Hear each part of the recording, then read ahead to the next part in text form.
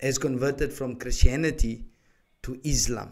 And there's a lot to learn out of this particular video, because we can see all the issues as to why it is not advisable to mirror someone that is not a good representative of the Christian faith. Now let's jump straight into this one and check out some of the videos that has been released now. Soul's here, what cancelled? The legend is here, inshallah his new home.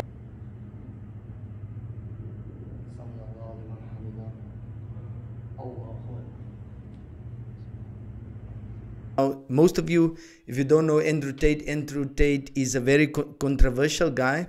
He has been all over YouTube, all over social media, all platforms. At one point, he was also banned from some of the platforms, and in particular, mostly seen on TikTok and destroying the internet because of his controversial and those type of things that he likes to share, his personal opinions, his personal beliefs.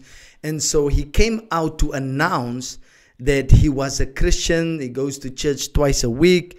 And so he's made a lot of bold statements. But I want to show you the particular video that changed his mind about Christianity. Now, I have 3 points. So number one, we are going to look at the reason for him converting, right?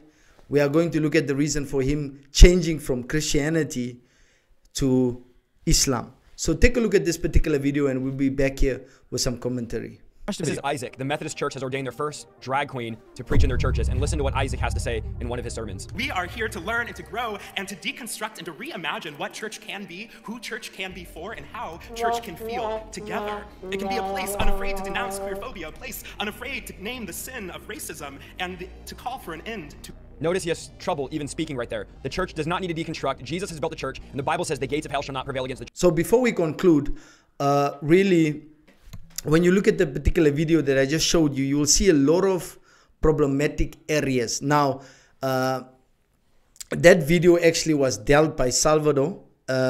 He actually pointed out why the character or the particular reason why Andrew Tate has moved, or the person that made him move or changed his mind, is actually somebody that is not standing in the faith. So we came out defending Christianity by pointing out the error. Remember, he also came out, he says, Christianity is a weak religion because the defense for Christianity is not being like more in the Islamic religion. Like I think in a video he said, if you say the same things you say about Christianity in Islam, you can be dealt with. Now that we know it's true, right? But that doesn't make Christianity untrue. Just because somebody is not a good representative of something doesn't make that organization or that belief or that religion untrue, right? So let's move to point number 2. Now you can see in the slides that here he's praying, he's sort of practicing his religion. But I want you to listen to this next video and leave your thoughts in the comments and let me know what you think about this whole drama, the saga, everything that is happening in this particular video. So do check out this video, do leave your comment in the comment section and let us hear from you. Very surprised that Andrew Tate has become a Muslim. All the stuff that he was saying about Christianity was utter and complete nonsense. It very clearly showed that he knew nothing about Christianity. Pretty sure he'll spin something some way. But at the end of the day, I think I know the reason why he's become a Muslim. And it's not something very secretive. It's not something that he hasn't spoken about. But I think it has to do with polygamy. I think in reality, when you looked at the stuff that Andrew Tate spoke about, one of the things he spoke about quite a bit was polygamy. And it doesn't take a rocket scientist to figure out that Christianity is against polygamy, regardless of what some of the folks in the comment section might like to say. It's very clear that God from the beginning created them, male and female, in a monogamous relationship. And I think part of the reason that he might be moving from Romania to the United Arab Emirates is because the UAE allows for polygamous marriages. Are you seeing what's going on here?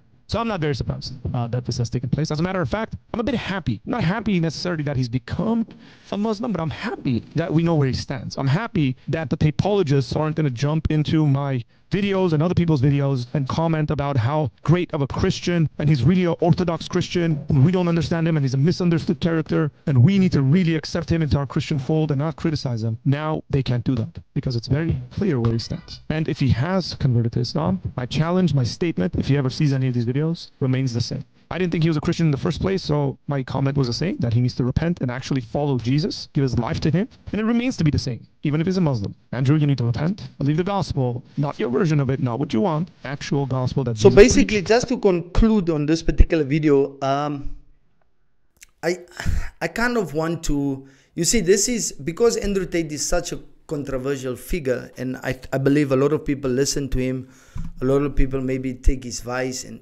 those type of things. But when it comes to religion, right, when we talk about Christianity, there is one thing that we need to understand is this, that our representative is Christ Jesus. So when we look at Christianity, the measure you use to judge a person or to sort of put that person on the same wavelength is you measure the standard or what the person is upholding. You measure that by the standard of Christ. That's what you use to measure, because Christ is perfect. So when you use Christ to measure, you will never make a mistake. So now you use something that Christians are also objecting to. So then how does that make your conclusion valid when we are also pointing out that that is error? You see, and I know in when we look at church today, there's a lot of problems that has been pointed out. There's a lot of issues that has been pointed out by Christian apologists, by people, and saying this is wrong, this is not our religion. Why? It's because they are not a true reflection of God. They are not a true reflection of Christianity. And when you find that true reflection, when you find that true purpose, that is not being put out there or being spread. And there's a lot of Christians that I think represents God in a proper manner or proper way, if you can put it in that sense. But recently also Andrew Tate had an interview with Muhammad, which is I think he's an apologist of the Islamic faith. But then let me know what you guys think about this particular video, and leave your comments and your thoughts in the comment section. And to make sure that you check out the pinned comments to see if there's any other videos that was posted today. On my conclusion on this particular video, I think the guy in the video said it all.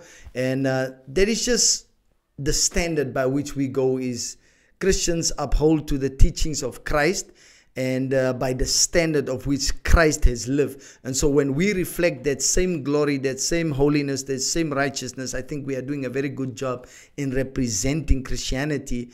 But when we look at all of these things that is going on, that is not really a true reflection of Christianity. Until next time, guys, do make sure that you subscribe, leave a comment, and like this particular video.